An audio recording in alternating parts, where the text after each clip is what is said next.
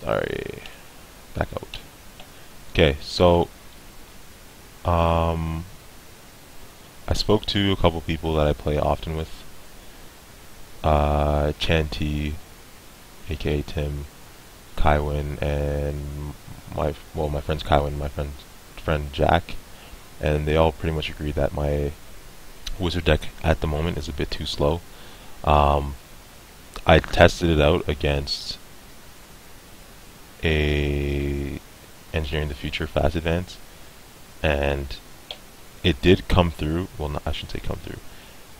It caught up in the end, but it's just a hair too slow to play against Engineering the Future Fast Advance or Engineering the Future Fast Advance or NBN Rush.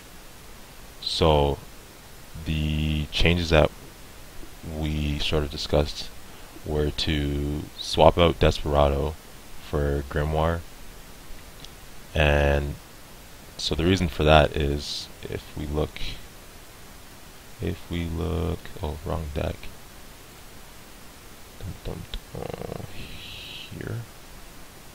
Okay, so if we look here, Desperado gives me +1 memory, and I gain a credit whenever I make a successful run, and that's great.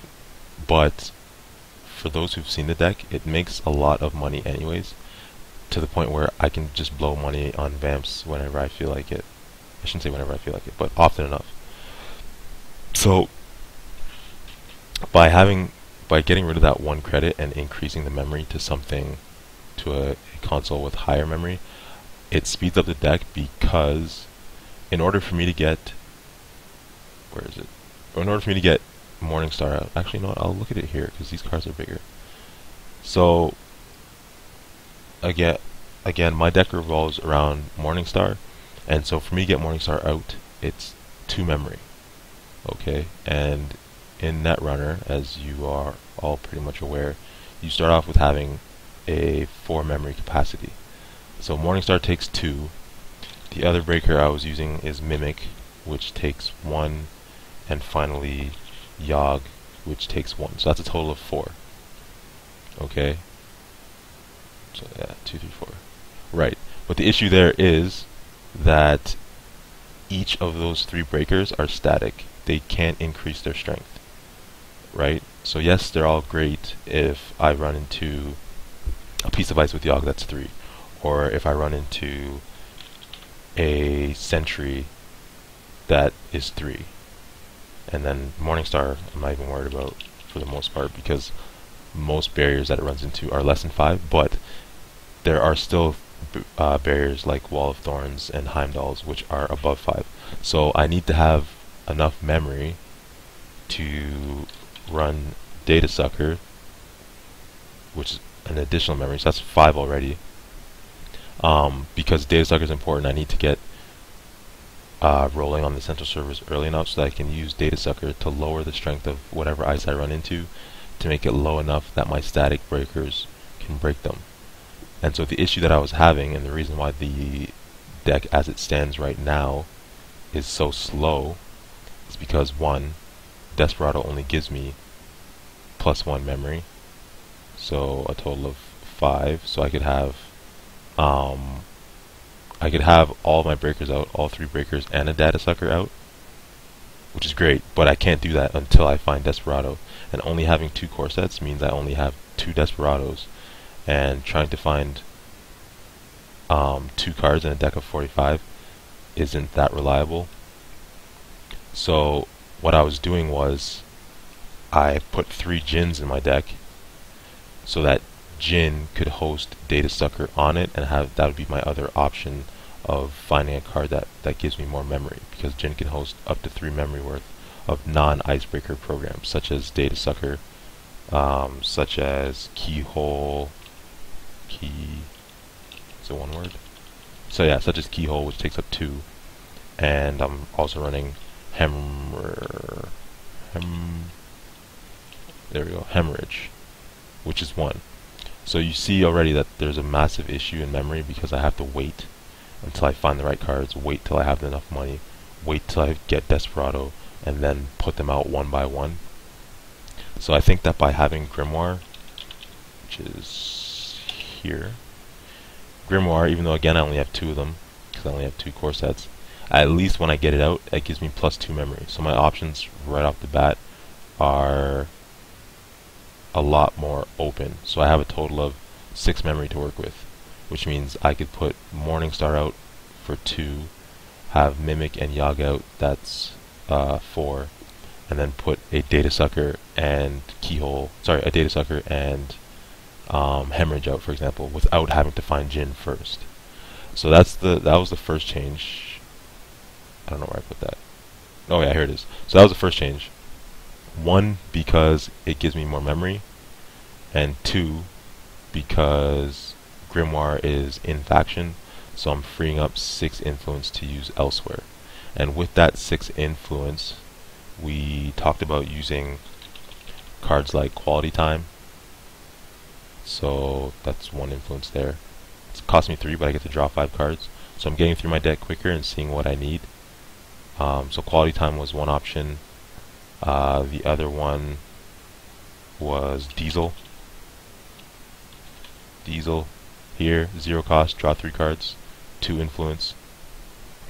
So I could pop some of those in, and then finally Freelance Coding, because once I get my breakers out, and more often than not, I get duplicates in my hand anyways, I can use Freelance Coding to make money off of those extra cards that I have in my hand, especially after I use a Diesel and draw, say, 2 copies of Yogg and 2 whatever have yous that I don't need at the time. Then I can just freelance them out, get rid of them from my hand for 1 to get back down to the hand cap, and 2, I'm making money off of each one. And plus on top of that, because the deck focuses on retrieval runs, so I make a run on archives. If successful, instead of accessing cards, I may install a program from my heap. By me using Freelance Coding to toss all those programs into my heap, it's just giving me a lot quicker options when I do run archives and need to install something. On top of that, another card that I was using was Lucky Find. So this card is new. It came with the Double Time pack that just came out last week, and basically I tossed it in because I thought Anarch needed it. But after playing the past couple of games with the Whizzard deck, I noticed I would draw this, look at it, and more often than not discard it or play it just for the sake of getting rid of a card in my hand. So this is not something that I need. I've never actually had to use it for the sake of being low on money. So that's another card that's going to come out, I believe. And I think, so that was 1, 2, that's getting switched. Dyson Fractal Generator is another card that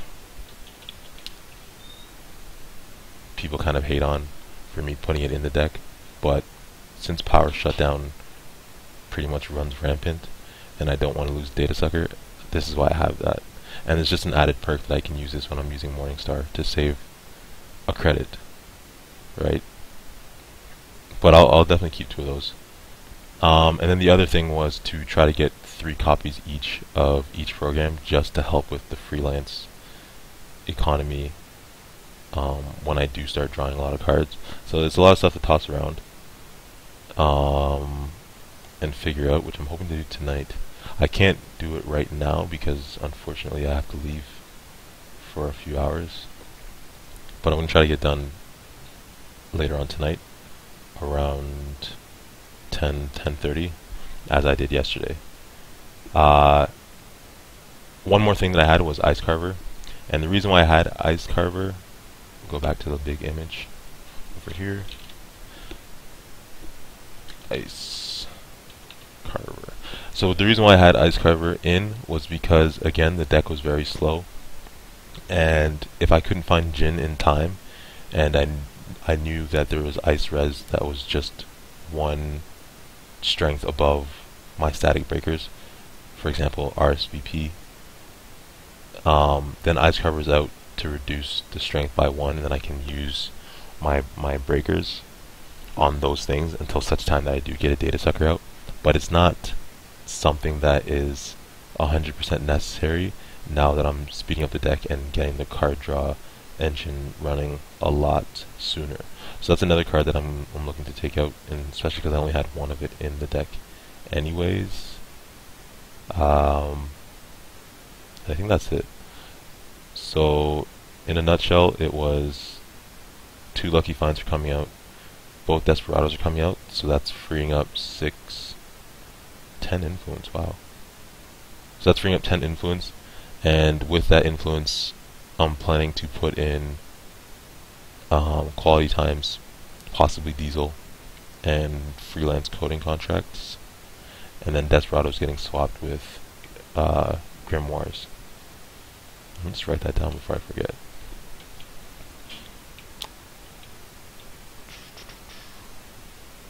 So swap Lucky Find for freelances. I wrote same money. I know it's not exactly the same, but it's good enough. Insert quality time / diesel. Insert quality time / diesel. And I think that was it for the most part. Oh, the other thing was Mimic. Because I do have that extra influence, I was thinking of taking Mimic out and throwing in a card that everyone should be familiar with. Fems. 1, because I can install Fem with a retrieval run. 2, because she's not static. If I need to spend the 2 credits, which would suck, but if I needed to, I can boost her up 2 credits at a time. She breaks entries, and most importantly, for early game, I can use her to bypass ice in remote servers. If the corp gets brave enough to put down an agenda or something important behind just 1 piece of ice, Fem can come out, deal with it, and by having freelance in, I can delete her at any time and retrieval run her back out and rehost her. It's kind of like a ghetto version of Scavenge, a ghetto and more costly version of Scavenge, but it works nonetheless. So Mimic's gonna come out for her. I'm still gonna keep Yogg. It's just because I have all that extra influence now that I'm thinking of doing that. Plus, I still have Knight for early game. And then there's Hemorrhage. Hemorrhage, I'm still not completely sold on. I like it. I'm just not sure if I like it for Whizzard. So, and this will be the last one that I pull up again. So again, Hemorrhage, whenever you make a successful run, place 1 virus counter on Hemorrhage. 1 click and 2 virus counters. The corp trashes 1 card from HQ. It is their choice, and because they're trashing it as their own choice, it's a card that gets trashed face down, not face up. But you're still forcing them to make decisions and get rid of things that they wanted to keep. Like I always say, if they end a turn with 5 cards in their hand, especially if they start their turn with 6, that means those are 5 cards that they deemed worthy enough to keep. So by you forcing them to get rid of one of them, I always think that that's great. And Dancing Pigeon, I really need to get the chat to show up in the window. But Dancing Pigeon says, I'm not sold on it either yet. I hate playing against it as a corp, but I'm still not sure if it's worth the money. And that's kind of where I'm at with this. 3 credits to get it out. You gotta make 2 successful runs to pop it off. And realistically in a game, when you're trying to keep the pressure on, how willing are you going to be to spend one of your precious clicks on trashing 1 card from HQ that the corp chooses over making a run and seeing a card in HQ?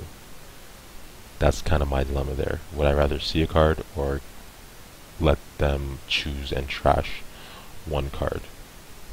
But again, just having the tokens sitting on this thing could probably work to keep the pressure or keep the ball in the corp's court. Another option that I was thinking of instead of Hemorrhage, because I freed up so much influence was Chicana. I don't even know how you. I say Chicana. Some people say Chicana. Whatever. Chicana.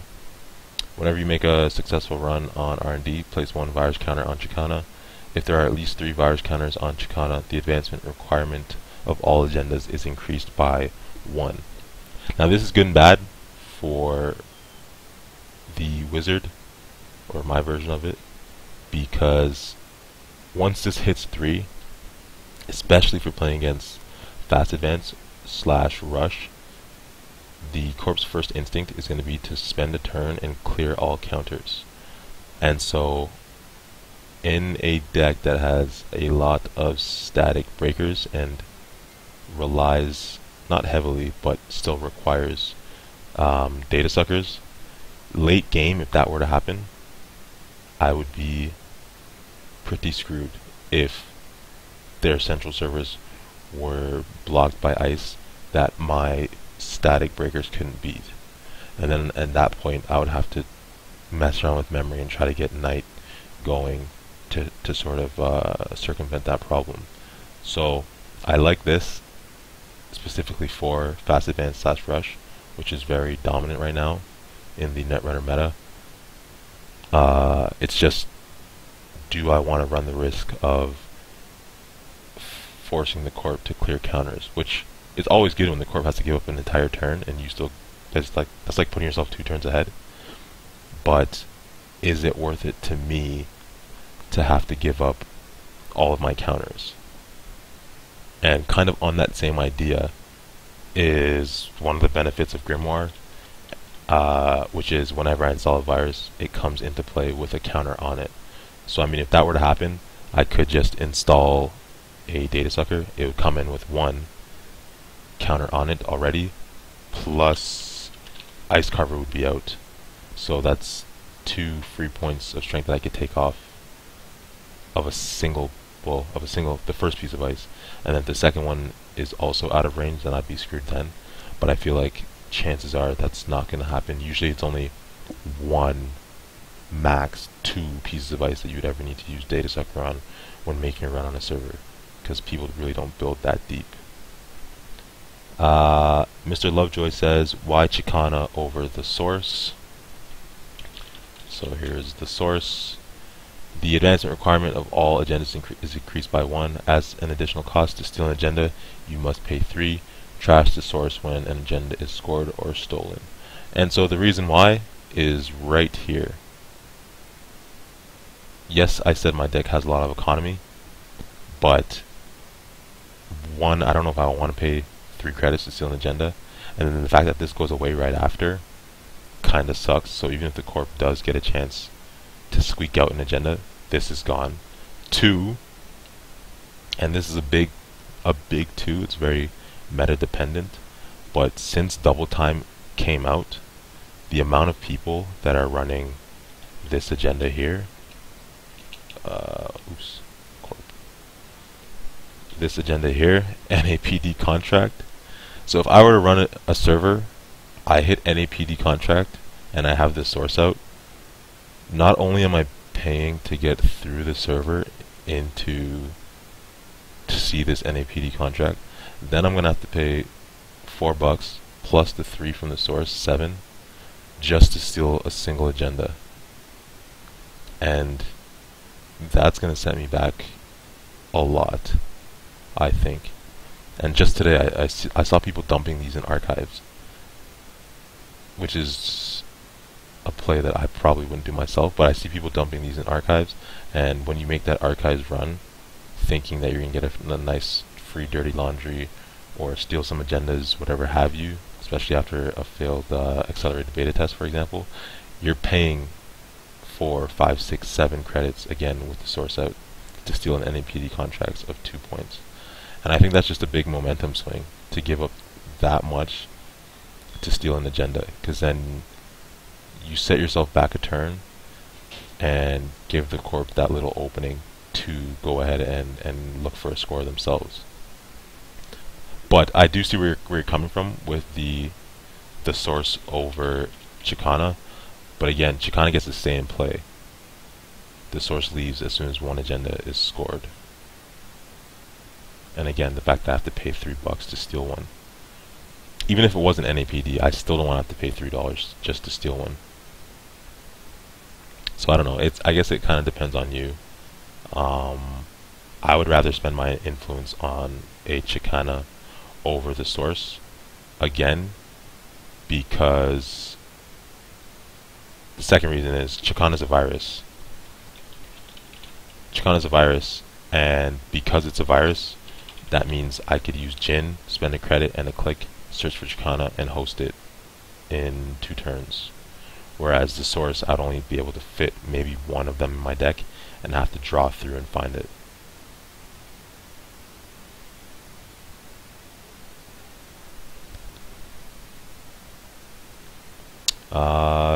Dancing Pigeon, you made me wonder an interesting thing with what you're saying.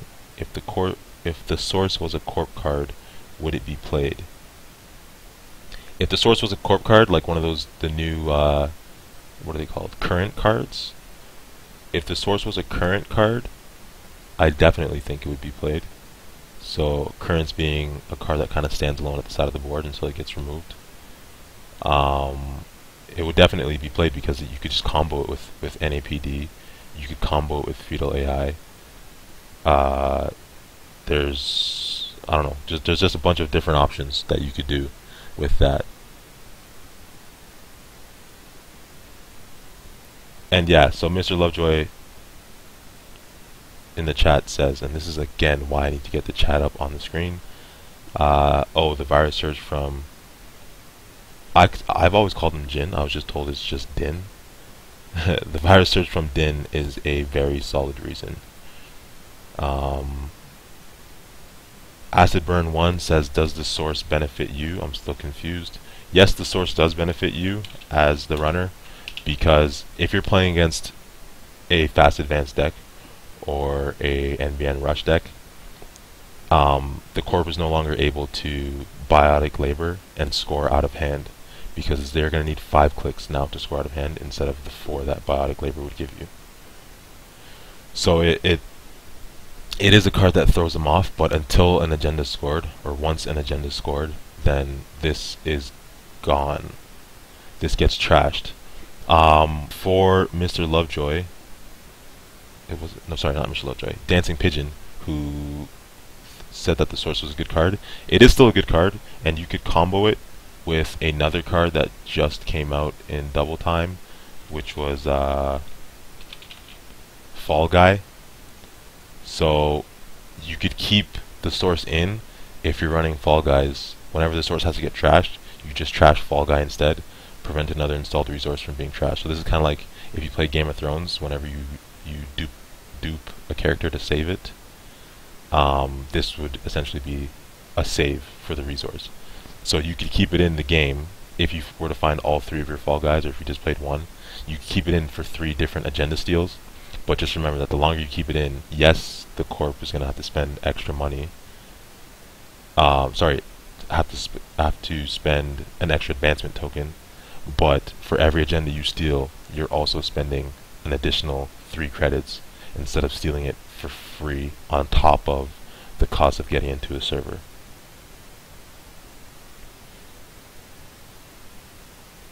I don't know if it's pronounced Jin or Din or whatever. I always say it said Jin because I thought the D was silent, but that's neither here or nor there. So yeah, those are the changes that I want to make. I didn't realize there's so many people that are watching this right now, considering I'm not even playing a match. That's pretty cool.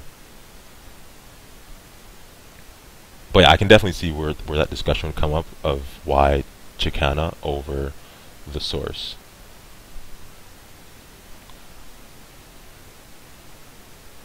And Mr. Lovejoy said, fair enough, the more keyhole is used, the more the source is lovely. And going back, keyhole is one of the key cards in my deck. For anyone that's in the channel that is new, that doesn't know what keyhole does, it's a pretty, I want to say, epic card. Cost 4, memory cost 2. Again, it's not a icebreaker, so it can be hosted on Jin, Din, Dijin. It can be hosted on him. It's not a virus, so you can't use Jin to search for it, but once you do find it, you put it on Jin. It doesn't cost you any memory. For one click, make a run on R&D. If successful, instead of accessing cards, look at the top 3 cards of R&D. Trash one of those cards at no cost, even if it cannot normally be trashed, and the corp shuffles R&D. So this card is huge, huge. You're essentially making runs, especially if R&D is open. You're making runs and you're milling through the corp's deck and choosing what you want to toss. So if you have the source out, you could toss a bunch of agendas, and once you access archives, the first one you steal, say you toss 4 agendas, the first one that you steal is going to cost you the additional 3, and the rest of them after that are going to be free. So if you combo your agenda theft with keyhole, then you don't need to worry about the source. I'm laughing every time I hear you say Din. I'm just going to keep saying Jin.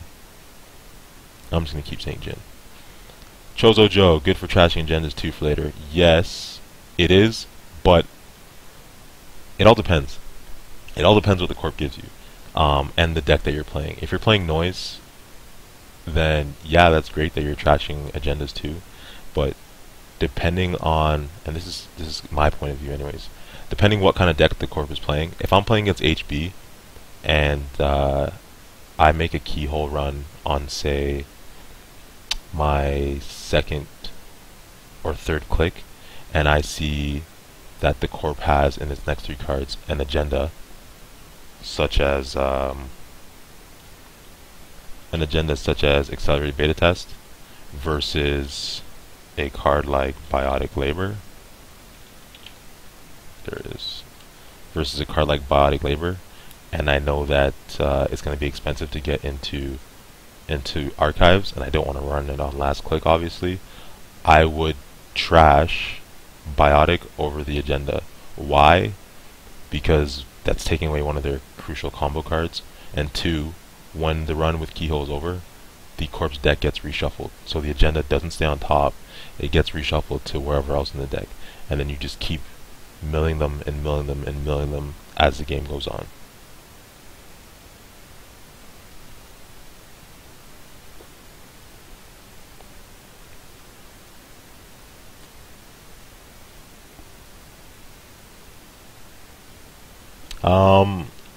Dancing Pigeon says, too many times I've let someone get the agenda out of archives with archive memories / Jackson.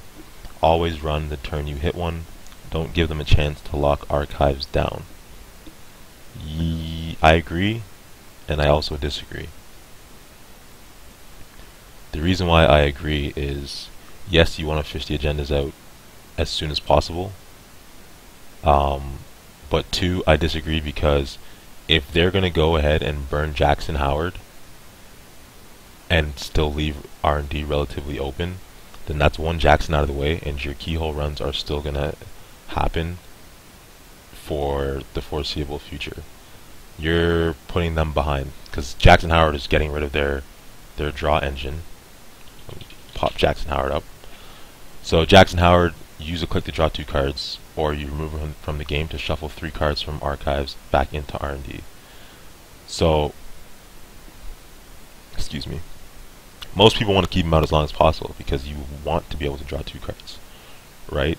And if I toss 3 agendas into his archives and he feels the need to burn Jackson to get those out, that's great, because that's 1 Jackson that's out of the game for good. And then I just keep milling his deck down and tossing the agendas out anyways. So sometimes I don't mind. I just like having that pressure and forcing the corp to do things that they don't necessarily, things that they don't necessarily want to do. He says, sure, but keyhole is a pretty big sign to just make R&D runs expensive economically for the corp. Or I guess he meant for the runner. Yeah, but I also drop keyhole to bluff the corp into thinking that that's my key to victory, and then I'll just hammer HQ, because once my full rig comes out, they're going to be very reluctant to drop an agenda into a remote server unless they know 100% that they can protect it in that server. So what that means is they're going to get flooded with agendas in their hand because Jackson's now gone. So they're going to want to hold them in their hand as long as possible before making any moves. And at that point, that's when you run HQ, and your chances of finding an agenda are going to be huge.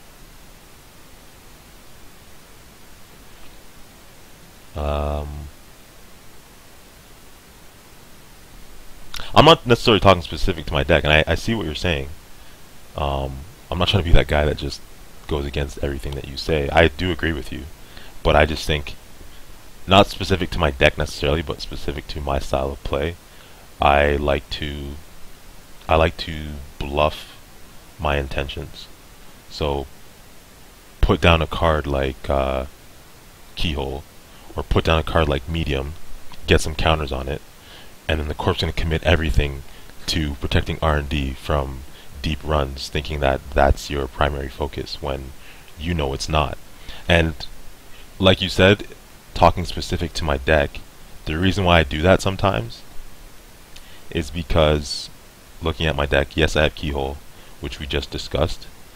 So if Keyhole drops, I'm making money because I have cards like Daily Cast Out giving me money over time. I'm still clicking Katie Jones every turn. I have my liberated counts, etc. So I'm making money. I'm forcing you to res cards over R&D, which means HQ, archives, and your remotes aren't as well protected. And so I wait until I see that opening, and that's when I'll pop a Vamp, a card that I never used to like. So I'll pop a Vamp. Make a run on HQ. If successful, instead of accessing cards, you may pay X credits to force the corpse to lose up to X credits, then take a tag. So I'll bluff R&D all day, make you waste money, make you spend your resources. You'll be sitting at around 11 or 12 credits. I'll be sitting at 30. I will gladly spend 12 to drop you to 0 and keep my money, and then continue from there. So I like to find ways to keep HQ open, or I'll vamp early, make you protect HQ, and then Keyhole. Or just focus on remotes. I mean, this game gives you a lot of options, and it's all about trying to manipulate your opponent into doing what you want them to do. Oh yeah, no problem, no problem. That's understandable. I did record yesterday the deck build for the Whizzard deck that I'm using, this one here. Also, at the bottom of the channel now, I made it so you can click on the card images, and it'll bring you to the Netrunner DB / card game DB for the Game of Thrones to see the deck list that I used, because last night a couple people were asking to see them.